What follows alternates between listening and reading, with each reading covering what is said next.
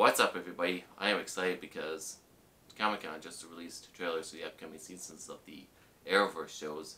Here we have the Supergirl trailer, so I can't wait to see what has in store.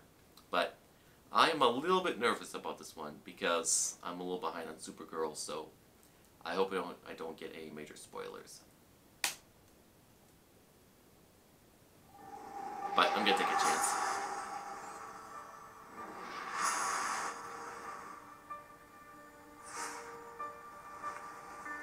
I thought after Baker got ousted, people would be motivated to fight harder than ever for social change. And it seems like they're all just hiding behind their gadgets. Technology makes escaping an addiction. Ain't that the truth? What happened to the simple pleasure of greeting another person with words? Very true. No one's paying attention to what's actually happening in the real world. Oh my gosh, Lex Luthor.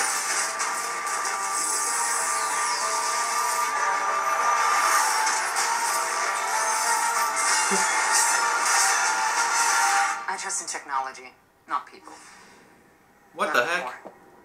People are governed by feelings. Anger, hurt, sadness, rage. Your friends have been lying to you from the start. Every last one. Leviathan is coming. Leviathan? This is a special moment in time. We're on the precipice of wondrous things. I'm determined to have Obsidian tech in every household within the year.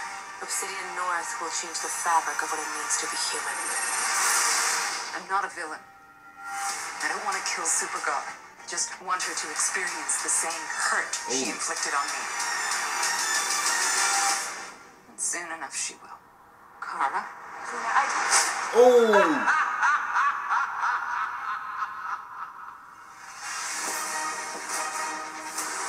Oh, it's a new suit!